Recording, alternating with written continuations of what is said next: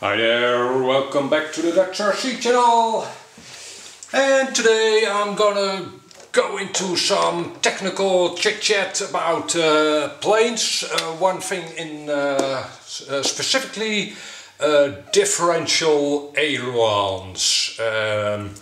Okay, I know I have already lost quite a lot of viewers with that, but well, bear with me, maybe it's interesting to you, maybe it's not. But firstly, you might have seen my first test flight with my SpeedWing, which resulted in a very nice crash, a high-speed crash straight into the ground. And it wasn't all that damaged really, but I wanted to change a few things, so I built it up completely new, and this is the result. This is a version 2 of my SpeedWing. And to tell you what I've changed, I didn't have enough pitch elevator control on the version 1, so I have widened the elevons, whichever you want. They're 1 centimeter wider on the inside, not on the outside, because I had enough control on the roll radius. So it's on the inside, I've widened it, and it's a little longer. The tip protrudes a little more backwards. And well, as you can see, they're all set up already, everything is connected, it's all ready for the next crash.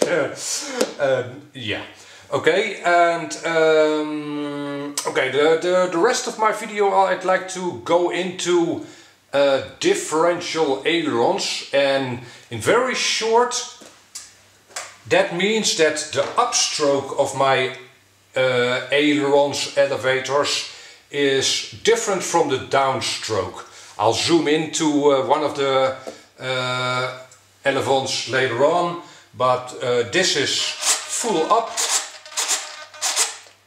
and that results in about an angle of 40 degrees, I would guess, and downwards. I'm not sure if you can see that in this part of the video. Like I said, I'll zoom in for that later. But downwards it's about 20 to 25 degrees. So the down travel of my ailerons is much shallower than the up travel. And why is that? Well, that's twofold really. The most important thing about a plane is to be able to pitch it up, to go up in the sky. Downwards, this, yeah, it'll go down eventually anyway, whatever I do. But upwards, I'd like to have a lot of control. Downwards, yeah, gravity will take care of that for me. So, okay, next thing I'll zoom in to one of the ailerons, and then I'll show you what I've done and how and why to have differential ailerons. Don't go anywhere. Okay, and we're back. Now, I hope this is good enough for you to see this. What you're looking at here is a servo over here with a control arm. It's wide, so I hope it's in view well enough. And this black thing is the control horn that's screwed into the aileron elevator. Now, this control arm, which is on the servo of course, is not angled up, straight up. It's not at 90 degrees to the wing, and this is how I have set up my differential. It's done mechanically, as you can see. Yes, you can also dial in differential ailerons or elevators in your radio. but that will also have you lose resolution on your throw. So that's why I didn't do it that way. Okay, now if I give full up on this elevator, you can see that this mechanically works out very well.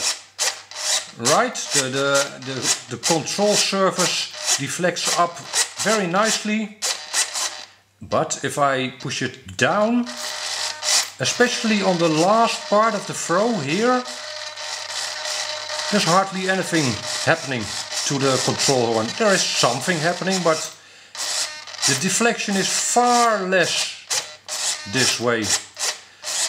And well, that's really an easy way to have differential on your ailerons, or in this case elevators. Now there are really, like I said, there are two reasons to have differential on your ailerons and or elevator. One is because in this case I want a lot of up elevator and I'm not that concerned with down elevator, but on a flying wing like this, these elevators also are your ailerons. So it will also affect, of course, the deflection of the ailerons. And maybe you've seen it in planes, maybe you haven't, but I think you can imagine that if you do a barrel roll, a continuous roll, you have the plane goes into a corkscrew maneuver. It's not revolving over one axis, over the center axis of your plane, but it's well, it's making a corkscrew, and that is not a bad thing.